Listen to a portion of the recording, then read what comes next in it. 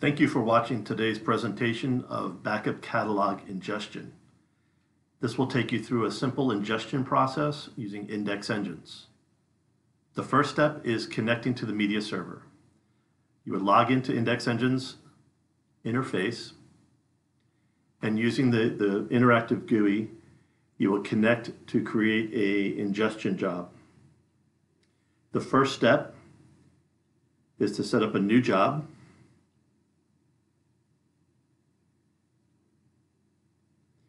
Here you'll be prompted to input the credentials to be able to authenticate with the media server. In this case, we're connecting to a TSM media server. You input the username and password to log into the server, as well as the administrator permissions to be able to access the media server content.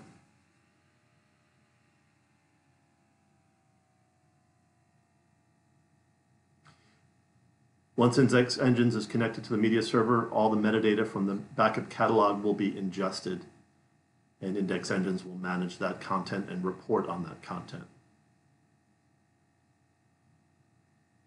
Okay, then you can select your specific media and storage pools. You can ingest either from tape backups or disk-based backups. You can additionally select the Filespaces and nodes to index or to ingest.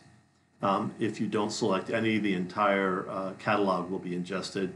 If you only want to select, for example, Exchange or Lotus Notes nodes or Filespaces, you can do that.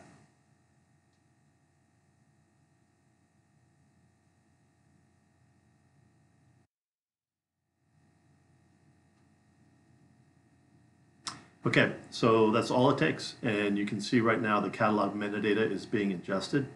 Timing really depends on the size of the catalog.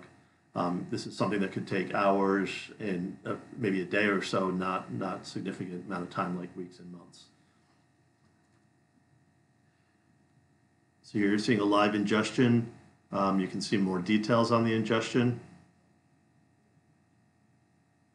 Monitor the activity.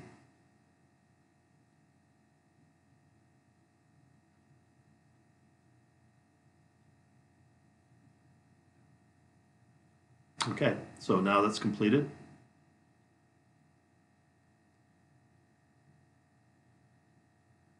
So once that's done, you can now use Index Engines to search and report on the catalog. So we'll here look at some of these simple reports to just verify the ingestion. Here you can look at the details.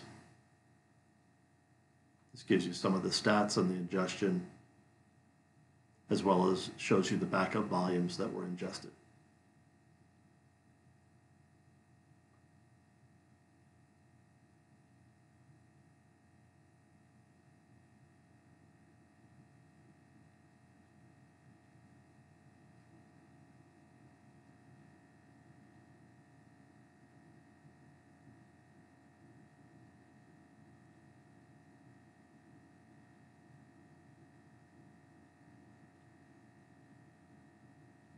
So now let's report on some of this, some of the backup sets that were under management now by Index Engines. You can look at different types of views of that data.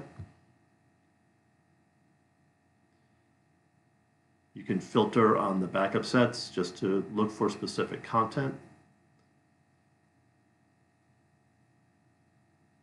Here we're looking again at the backup catalog sets.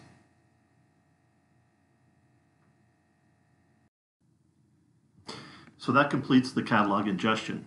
So you can now retire the legacy backup media server and the backup software. Index Engines will manage the catalog going forward. The next video will show you the reporting and how to access and migrate data from tape using Index Engines, again, without the original backup software.